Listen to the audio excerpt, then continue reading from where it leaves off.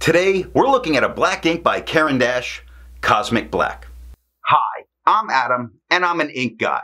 There's timestamps down below so that you can skip around, but if you got the time, I would appreciate you if you check out the entire video. You can follow me over on Instagram, and if you're new here and like fountain pen ink reviews, I would remind you to subscribe. To make sure I have a range of experience with this ink, I do the writing samples. I put the ink into this pilot vanishing point with a medium nib, wrote with it for a day, and then used it to take the notes for this video. In order to have some standardization in my writing samples, I always use Clairfontaine, Tomoe River, and Rhodia paper. Now, let's look at the writing sample.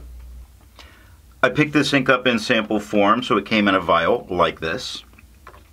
And to keep my writing samples consistent, I use a Jinhao 159 with a Goulet 1.1 stub, a Jinhao X450 with a Goulet medium, and a Jinhao X750 with a Goulet extra fine. Let's take a look at the Clairfontaine. No bleeding, no ghosting. The 1.1 has no feather spread, halo sheen, and no shade. The extra fine is the same tone as the stub with no feather spread, halo sheen, or shade, 10 seconds to dry. Medium is the same tone as the extra fine and the stub with no feather spread, halo sheen, no shade, 13 seconds to dry. There's no color variation, and it didn't show up in the scrubby. Tomoe River with no bleeding and normal Tomoe River ghosting. The 1.1 has no feather spread, halo sheen, and no shade.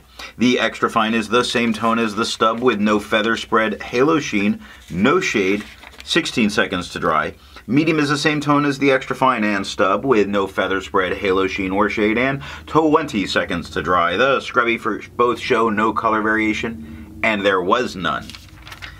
And Rhodia with no bleeding or ghosting. The 1.1 has no feather spread, halo sheen, and no shade. The extra fine is the same tone as the stub with no feather spread, halo sheen, or shade, and 12 seconds to dry. Medium is the same tone as the extra fine and the stub with no feather spread, halo sheen, no shade, 15 seconds to dry. Scrubby for both show no color variation, and there was none. I agree with Vita that I've learned a lot by doing multiple chromatographies. The one on the left is done the way it's supposed to be done. I put a line of ink down and immediately put it into water for 10 to 15 seconds. And what we see is this is a black dye that's quite light, pushing its way up. It is depositing itself into the filter paper as it's moving up. But across the top, what we see is there is a dark blue. This is kind of interesting. It wouldn't have been the color I would have thought of. I would have thought of a dark green or a dark purple. But there's a dark blue there. Now the one on the right I let dry for 10 minutes before I dunk it into water. There is a line of the black forming at the bottom, and it does move up quite a bit before it gets to the top where the black continues moving much heavier and where the blue is. That's the amount of blue that is there, which is why it's so much darker at that point on the filter paper. Resistance tests are done to see how well this ink can be expected to perform on the page and how hard it may be to clean from your pen.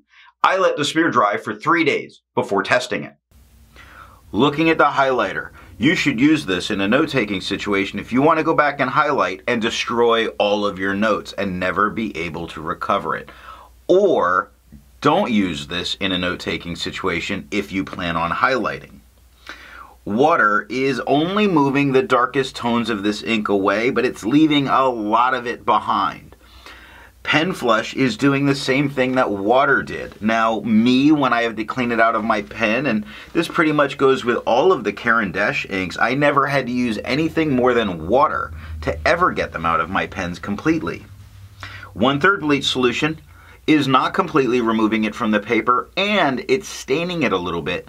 So it just seems that the formulation of this ink bonds with paper fairly well, much better than it would to worry about for staining a pen. I test viscosity or flow with a thing called a tilt test. I'll link it somewhere down below or up in the cards. Now for the inks I've tested, I've found an average viscosity of 2.5, with the realm of normal being from 2.1 to 2.9. Caran Cosmic Black has a viscosity of 1.92, making it a wet ink. To find my average dry times, I use my writing samples done on Clairfontaine, Tomoe River, and Rhodia paper. I average those. Now, for the inks I've tested, I have found an average dry time of 17 seconds, with a realm of normal being from 13 to 21 seconds. Caran Cosmic Black has an average dry time of 14 seconds, making its dry time normal. Instead of finding inks that look like Caran Cosmic Black, I would prefer to find an ink that complements its color on the page. I went with a nice purple, and I chose Robert Oster's Purple Soul. The second writing sample is done on yellow Rhodia, black and red, and white lines paper. Here we're looking at the yellow Rhodia paper just to see if we get any kind of a tone change that goes on, although it's a dark enough black all the time in the writing I wasn't expecting it, and you can see here we did not get that. So black and red notebooks. No bleeding, no ghosting. The 1.1 has no feather, spread, halo sheen, and no shade. The extra fine is the same tone as the stub with no feather, spread, halo sheen, no shade, 5 seconds to dry. The medium is the same tone as the extra fine and the stub with no feather, spread, halo sheen, no shade, 9 seconds to dry. The scrubby for both show the sheen that if you noticed in the scrubby, it does have a sheen, it just doesn't seem to come through ever in the writing. That's why I don't like swabs as much for seeing the colors. White lines paper. Now we do get quite a bit of bleed through. A lot with the medium, not so bad with the extra fine, although it is there with the extra fine. A lot of showed through as a result with the medium. Couldn't use the back of the page for the medium, probably could for the extra fine. The stub didn't have any issues. The 1.1 had no feather spread, halo sheen, and no shade.